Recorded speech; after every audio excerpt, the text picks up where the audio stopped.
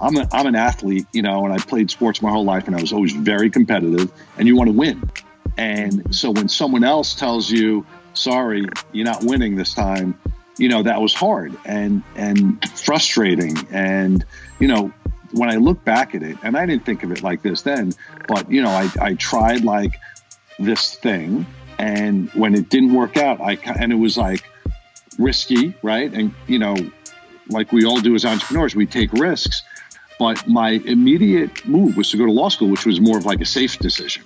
So it's kind of interesting when I think back to like, why did I go to law school? I think it was more of like, all right, you know, let me pull back a little bit and play it a little bit safer and get this law degree thing. If you're an investor, you are much more apt today to put money into somebody who's failed, who's like run things before than ever before. Yes. That's what I mean. I mean, it's almost like celebrated in a way. If you look at the list of all these people who have been successful entrepreneurs, you know, in the past like 10 years, many of them have had failures along the way, and they've been like celebrated.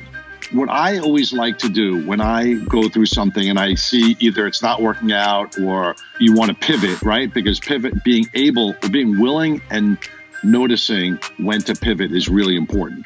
And I think, you know, seeing those signs is important, but it's also then being able to like tell that story that connects things. And it always helps to be able to tell the story, because everybody loves stories. That's the most important thing you can do. And even in your career, you want to be able to tell kind of that story and how things, like one thing connected to the other. And for me, you know, mine may be a little bit disjointed, but looking back, it all kind of makes sense.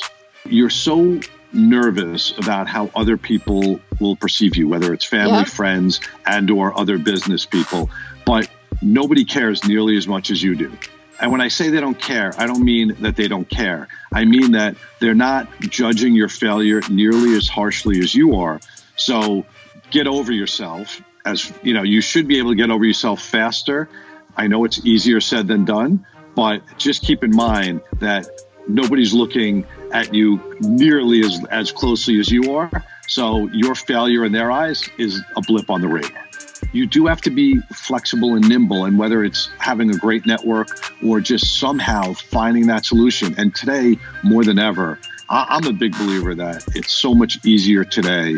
And I know you scoffed when I said it earlier in terms of failure is cool today. And I think it's easier today to you have so many resources at your fingertips. So whether you have a great network, and by the way, if you don't have a great network, I hear from inventors and other people all the time, oh, but my network's not good.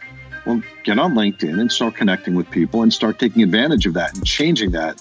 And this is one of my biggest takeaways I can give. And it's part of the network thing. And it's part of helping solve any problem, in my opinion, is you can't start your relationship when you need somebody. I mean, you can, but it shouldn't. You should start those relationships way beforehand. And, you know, don't be and this is the big lesson for everybody out there, because I run into people who are such takers. Be a giver first. Always try and give more value than you get. And then you'll find that your network, you know, kind of bears fruit from you when you need it. Once you're on Shark Tank, no one can take that away from you. You're on Shark Tank and people respond to that. I mean, it's unbelievable how much weight that carries in so many different ways.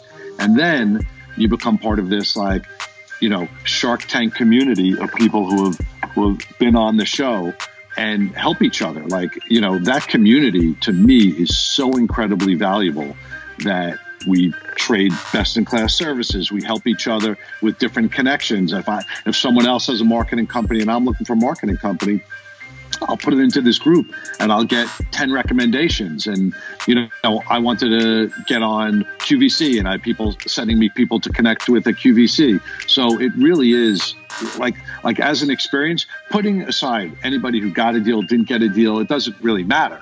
What matters is you're part of this like ecosystem, this kind of mastermind that is, you know, a group of like-minded entrepreneurs and achievers, and it's pretty cool. Make sure not to be a taker. Try and give more than you get.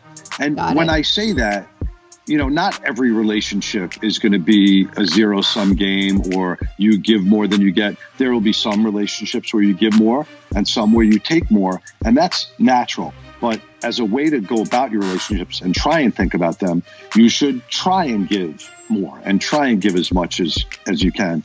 Put your stuff out there. Don't wait for perfect, and don't think, oh my God, I might fail. It's okay.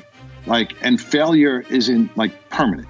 You know what I mean? Like, you never know what Facebook started out differently than it became. Like, almost every company pivots at some point. They might have been borderline failures until they did something different that changed everything. So, you know, none of these big successes waited for perfection. And I really do think that that's important. And the last thing I'll say is stay the course, like stick around. So many times, like so many people I know who are successful, they weren't successful for a while, but they did it long enough so that luck found them. And they weren't lucky, they stuck around and they persevered.